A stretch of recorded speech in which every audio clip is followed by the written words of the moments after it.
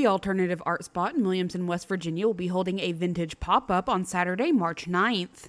We're going to have the Holler Dogs Vintage Clothing Dealers. We'll have Joey Curry. We'll have Easy One Comics and Shadow Spread Emporium, who sells gemstones and jewelry. Do you worry about having enough money to last throughout retirement? Give Reed Potter at Raymond James a call. Reed has 26 years experience helping folks enjoy their best life in their retirement years.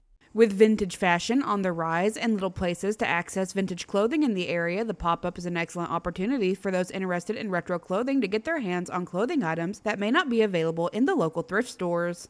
With vintage clothing, it's very trendy outside of this area, and there's a lot of nostalgia. There's a huge market for nostalgia. One area alone by itself may not have the strength to draw people, but if you add more pop culture items to the clothing, because it all ties in together. There's a certain zeitgeist to it. The vintage pop-up will begin at 9 a.m. on Saturday, March 9th. For more information, you can visit the Alternative Art Spot Facebook page. For Mountaintop News, I'm Kelsey Fidel.